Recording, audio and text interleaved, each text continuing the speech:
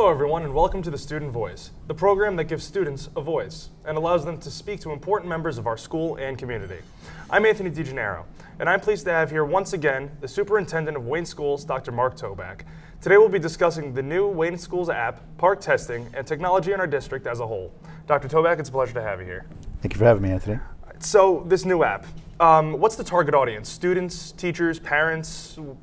Give me some insight on that. So the target audience is everybody. I mean, any resident of Wayne who's interested in knowing more about the school system, certainly parents. There's a tremendous amount of convenience involved with this mobile technology for parents and also for students. There's a lot of opportunities for students to use the app, a lot of helpful things that are there that will allow students to just download it easily on their smartphone and use it for a whole host of purposes. Yeah, I saw you were showing me before. I really was impressed with the on-course thing. So now it takes all the hassle out of logging on, hoping there's a Wi-Fi network somewhere where you can look at it. So I thought that was a very cool feature. Why don't you give us some background on how the app came to be? Okay.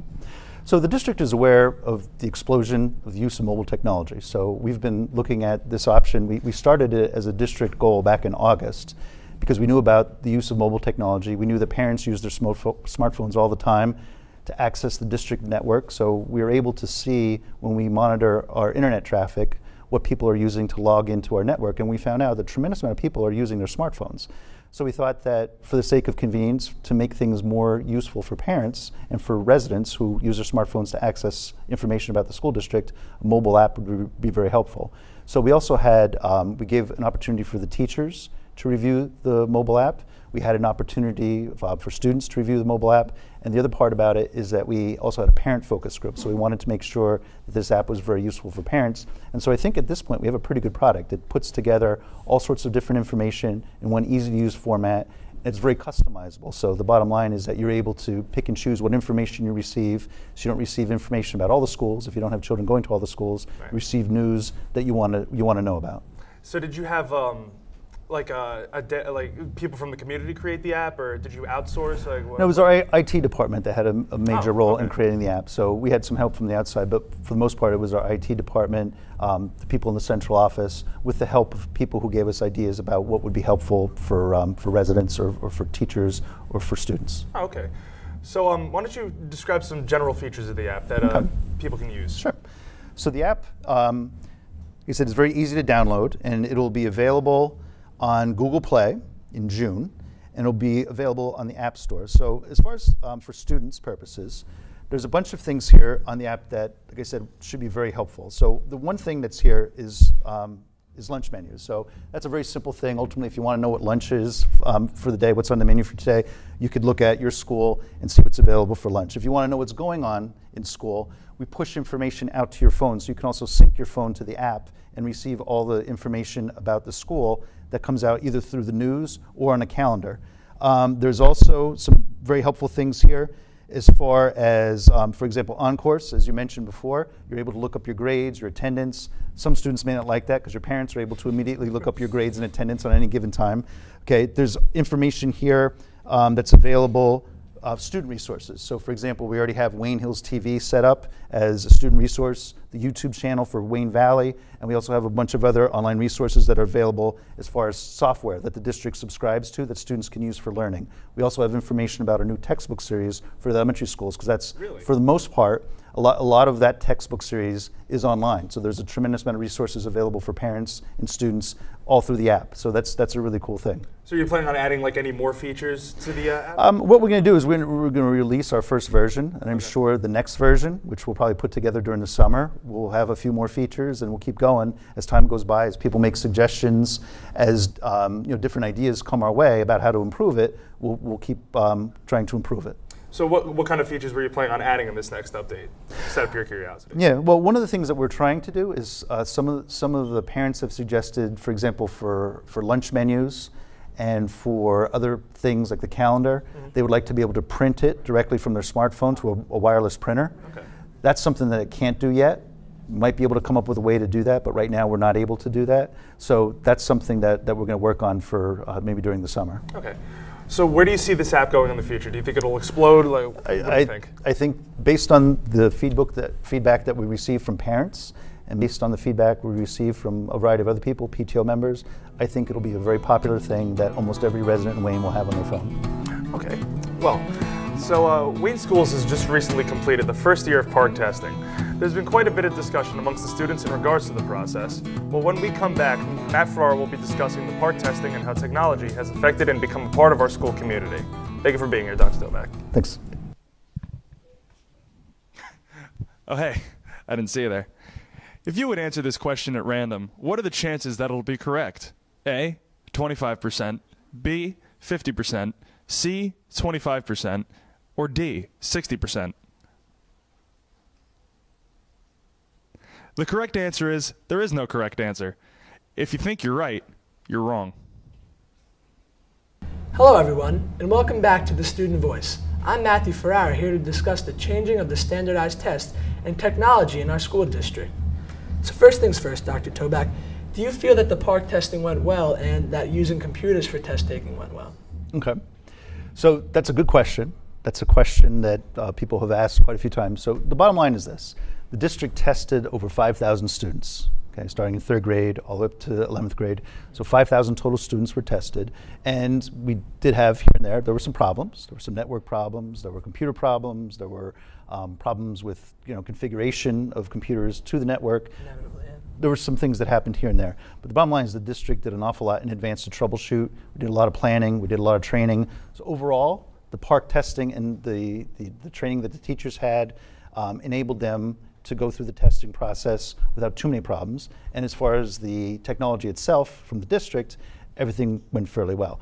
We are aware of some format problems. So for example, sometimes when students were responding, they noted that it was very hard to see what was on the screen because the font was very small. Different problems, but that's not really anything that has to do with what happened here in the district. That's an issue with the park, which is also, as you know, a brand new test. Yes. So I'm sure that in the future, if there's a future for the test, there'll be some changes that are made. That brings me to the next question.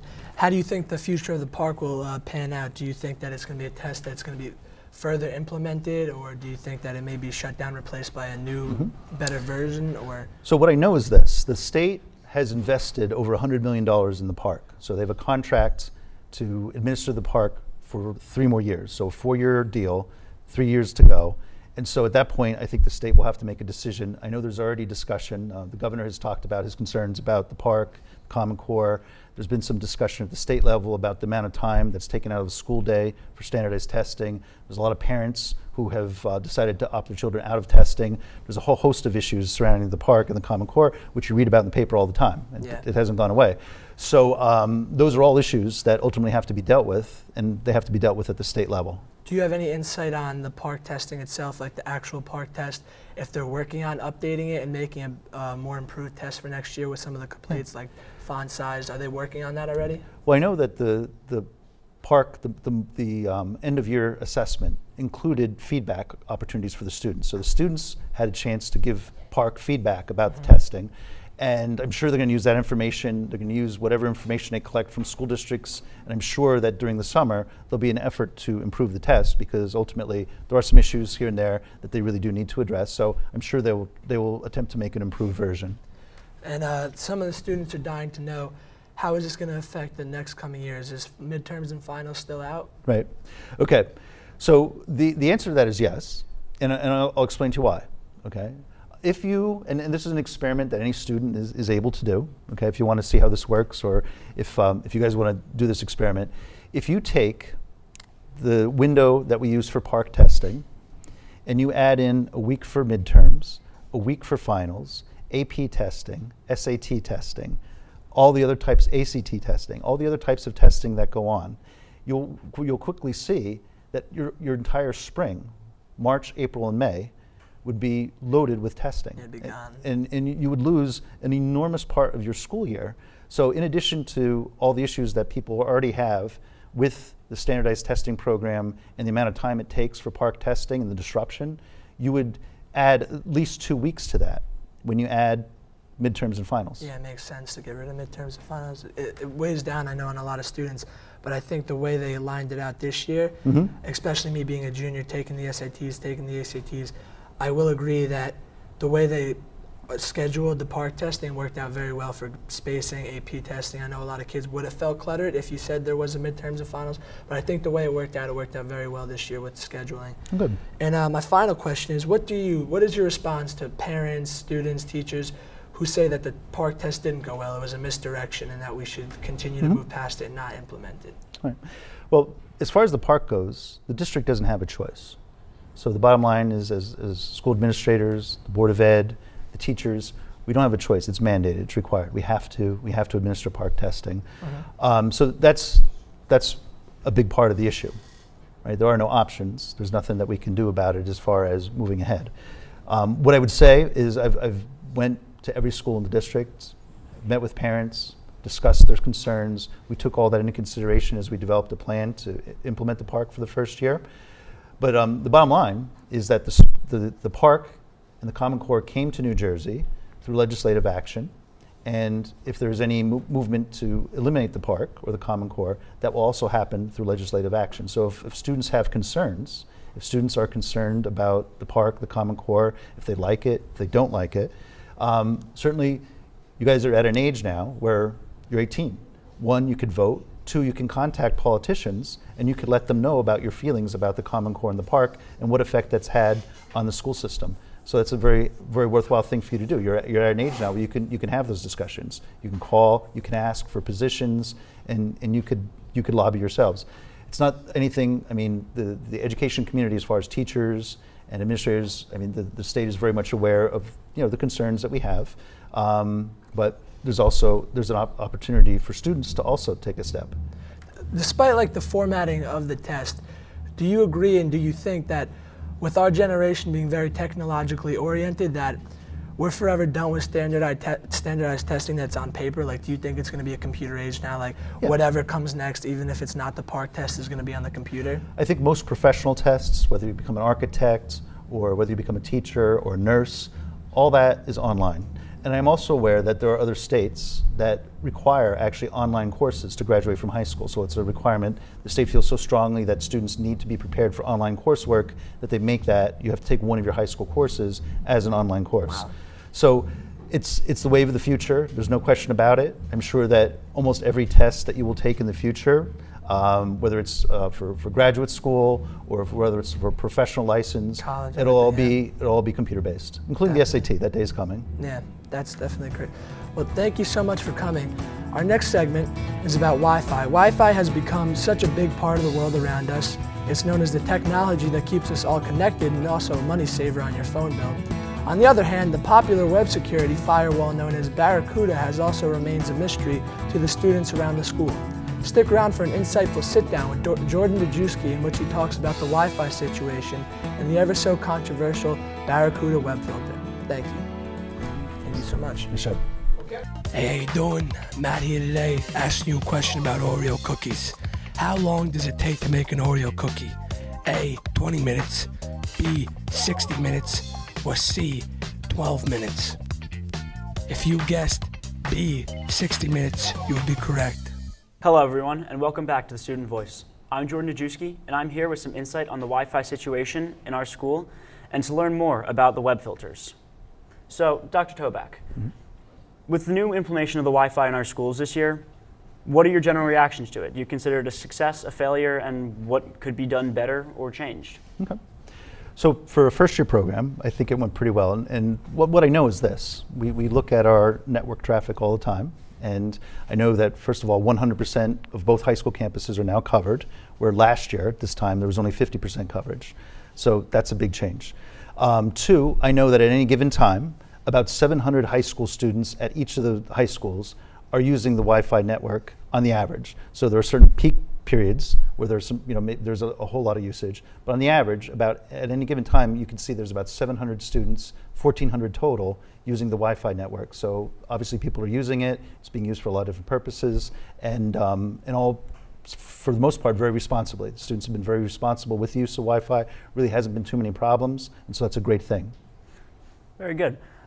Many students complain about low bandwidth, poor connection, or even not being able to connect to the internet. Yes. Are there plans to increase bandwidth or speed of the internet throughout the schools? So the district is doing a whole lot this summer to improve our network. So there's a big investment that the district is going to make in the network for next year. So hopefully some of those problems will go away. But the bottom line is that I'm sure at lunchtime, I'm sure at the end of the day, before school starts, I'm sure there's an enormous amount of pressure on the network. And so as a result of that, students at those times will probably still experience some problems and some slowdowns. But I think that's inevitable when you look at how many people are trying to use the network all at one time. No, that's very true. During the lunch periods, everyone's on their phones, everyone's on their laptop. It must be a stress on the network. Speaking of the network, we have, obviously in the schools, the Barracuda web filter. Yes. This barring access to a number of websites, obviously some for good reasons, some questionable reasons, like, for example, YouTube. With the implementation of the school's YouTube channel, WHTV this year, it's blocked access in the schools to stuff like this. Do we have plans to change something like that, or is it going to remain the same? Okay.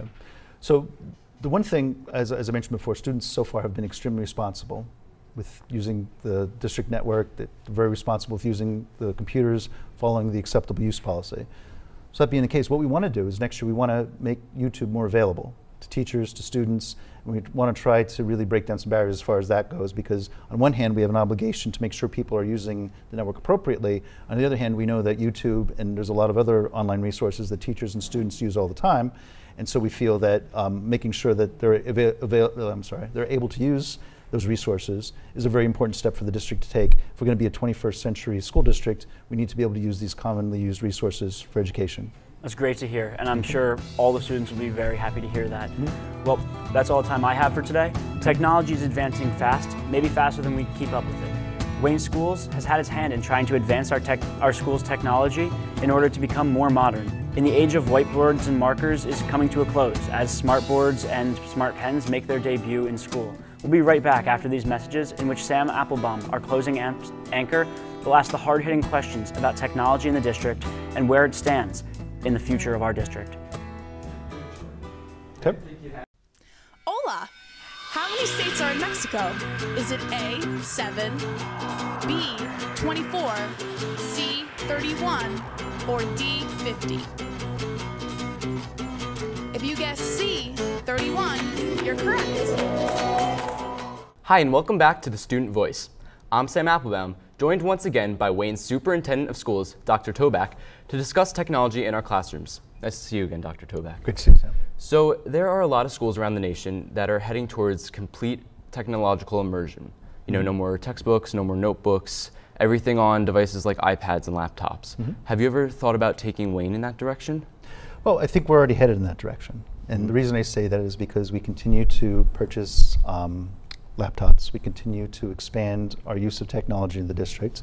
We continue to expand our network and the availability of our network resources. So what I would say is that within the next few years, the goal for the district is to be a one-to-one environment, which is what you're talking about, right? Every student has a computer, your textbooks, your information you have from class, all available through your computer. And so that's something that we're headed toward. It's not going to be next year, it's not going to be the year after that. But if you're a freshman now, you might be able to see that in your senior year. And in relation to that, a lot of classes this year I know we're starting to head towards taking tests on their phones and on programs like Google Classroom. How do you feel about that direction? I think that's exactly the direction we should be headed. We're using a lot of resources that are available through Google for a lot of different purposes in the district. Our employees continue to be trained on how to use Google Classroom. So I think that that's a great way to integrate technology and make it very available for students, regardless of what computer you have. So there's no issues about Mac or PC. There's no issues that you have, whether it's through a smartphone, an iPad, you can do all your work using Google Classroom resources. So that's a big step in the right direction. And like Google, a lot of teachers have been, adding YouTube to their lesson plans. How do you feel about that addition of this new visual dimension to the learning process? I think that there are a lot of visual learners that are out there. And so the idea is you have different types of learners. Visual learners are one type of learner. And the bottom line is that if teachers have a resource and they have something that's available, like YouTube, which is a tremendous resource for teachers, there's so many educational things that are available, then absolutely they should be using that. They should feel free to use that kind of resource, and it only will help the students. And finally, what are your plans for our district regarding technology next year? Well, not just my plans, okay? It's plans for the teachers, the administration, the Board of Ed. So what's going to happen over the summer and the next year is you're going to see the single largest investment the district has ever made in technology. So we're going to be spending almost $3 million on our network for next year, on equipment. So for example, new iMacs for the TV studios. Okay, so that's something that'll be a very nice enhancement. We're going to buy 100 new high-end iMacs that will make it much more easy. It will make it easier to render, so it doesn't take so long for you to produce videos. Yeah. Okay, so you'll see some benefits here, but you also see benefits throughout the district. We're going to buy a lot of laptop carts for the elementary schools. The other big project is to get the elementary schools up to speed where you are at the high school. So 100% Wi-Fi coverage throughout all the elementary schools. That's a big project. And as I mentioned, network equipment, upgrades to our network throughout the district. So there's a whole host of different projects that we have planned for the summer. So again, single largest investment ever made in this district's technology. Sounds great. And are there any topics that weren't mentioned that you'd like to address today? No, I just basically, I think that this is an exciting time to be a student, Wayne, because over the next year, you're going to see some really great things come your way as far as the use of technology, and ultimately the goal is to prepare you for life after high school, right? And so the bottom line is that you guys are going to be involved in using technology all the time, whether it's in college or in work. So we need to prepare you. We're not helping anybody if we're a low-tech school district. And so that's the vision that the district has, and you're going to see, like I said, a real nice change for you next year. Sounds like some great things are coming up for Wayne. Yep. That's all the time we have for today on The Student Voice. Thank you, Dr. Toback, for taking time out of your schedule to discuss the pressing matters that concern our school community. And thank you to our viewers for tuning in. On behalf of my co-anchors and Wayne Hills TV, see you next time on The Student Voice.